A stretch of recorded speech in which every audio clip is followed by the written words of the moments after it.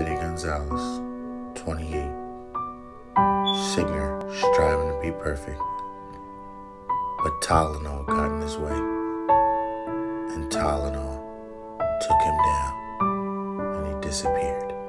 When was the last time you heard Gonzalez sing? Man. He had his voice was okay, you know. I really didn't listen to him a lot, but when I did,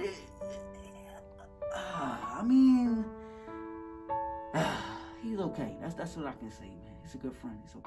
In 2020 at the Art Museum, how did he come about that? Well,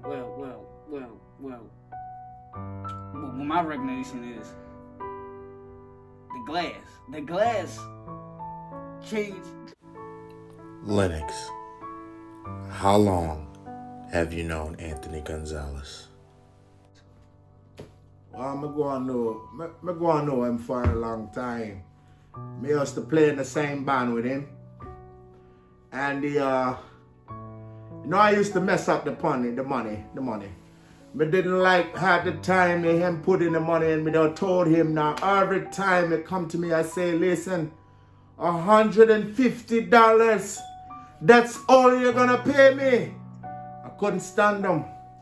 I'm kind of glad he's strung out on Tylenol, you know, fentanyl, whatever they take in, yeah. I'm sick of that man, you know. But on the other hand, he was a good guy, man. He was a good guy. He just don't know how to pay no one. What?